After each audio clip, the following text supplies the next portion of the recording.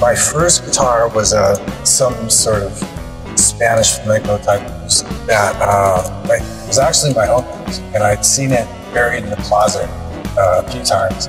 And I decided all of a sudden I'm going to play guitar, and I asked my grandma, where's that guitar hanging around? And she told me where it was. I found it buried in the closet. It had one string on it, and I started learning riffs on that.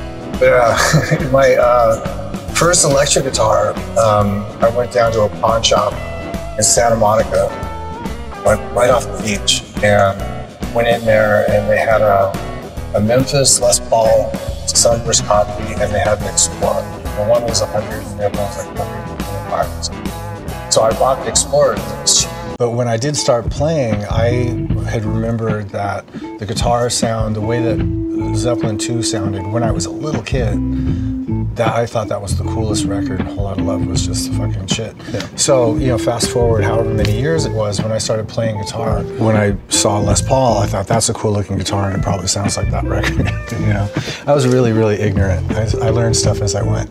But as I sort of experimented with a lot of different guitars during that period from, I guess, from 15 to probably 18. I tried all kinds of different things, and I always just ended up coming back to a Les Paul. I loved the weight of it. It felt solid. I liked the way the neck felt. Obviously liked the way that it looked, and the sound was consistent. This is a 58 Carina Flying V, and it's all except for the strap locks, which well, that's yeah, it's pretty original other than that.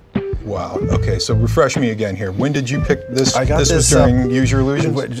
During right before we actually did Use Your Illusions, we recorded a version of Knocking on Heaven's Door, sort of separately from the rest of the sessions. And I bought this right before that and recorded that song with this guitar. Wow. And it just sounds great. So this guitar I got fairly recently. This is an original 59 Dark Burst. I didn't think it was real. You know, the first day I got it, I plugged it in, and it sounds fucking awesome.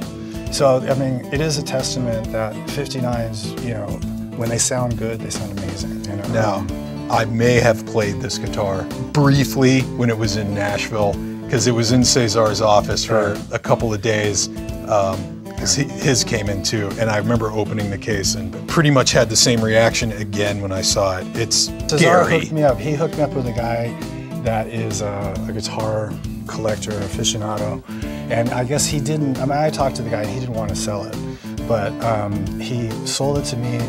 This was sort of to fill the void for the Joe Perry guitar. I got a phone call in my hotel room from management saying that somebody contacted us saying they've got this guitar that you might be interested in. It was owned by Eric Roberts, Joe Perry, and I was like, it's 59 Les Paul. I'm like, well, the only guitar I think you're talking about, I know exactly what it looks like. So the tour ends, I get home to my apartment in Hollywood, and I got this envelope, this big fat envelope stuffed with something, and I open it up and it's a stack of Polaroids, and it's that fucking guitar. Well, for somebody who plays Les Pauls for the vast majority of the time, what does the Carina do that's different than the Les Paul sound? The V, not knowing that much about it at the time, and the Explorers had this very unique sound unto them, but they have a certain nasally tone to them that Les Paul does not have. And it's really, really a great sound, but it's also very unique to those Carina guitars. Is it a rhythm sound for you, or is it a lead? It's both. It's both? It's both, for sure. Yeah. The lead sound is, I mean, like the Heaven's Door tone, that was the V. I mean, and that's not the typical, you know, everyday sound, but that was unique to that guitar. I got this from my significant other, Megan, for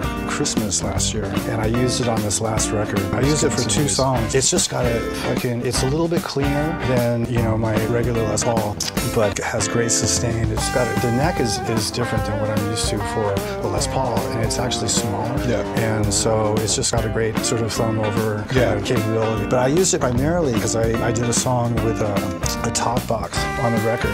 You've seen this before. Yeah. And it was a perfect sound for the top box. When I was doing some of the material off of Chinese Democracy, on the Guns tour, I thought, you know what would sound good for this would be a Firebird.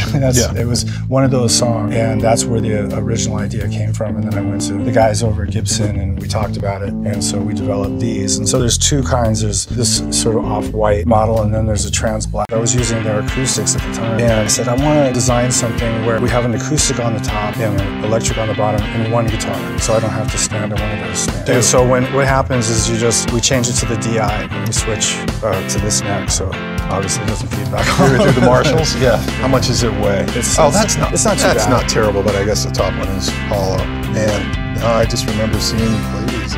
It's so cool. I love the green. Yeah, the green's nice. So what songs, I mean, could you still bring these out a little bit? Yeah, right? I use it for Civil War primarily. Civil War. It's actually not the 12 string, it's 6 string. 6/6. I have a black one and I have a natural one. Guns always has 2 rigs, you know, so one rig sits in one part of the world, the other one's in the other, and so I have one for people. Well, why is it called Jessica? I named this guitar when I was drunk, and I do not remember what the catalyst for that was. But Jessica was involved. It's interesting because it does really have a great sort of unique sound, you know, because I take a lot of guitars out on the road. With Guns, this is still got this very specific sound compared to all the other Les Pauls that I have out there. Are there certain songs in the set that this is? Mostly Appetite songs, Appetite and, you know, a couple of the Use Your Illusion songs.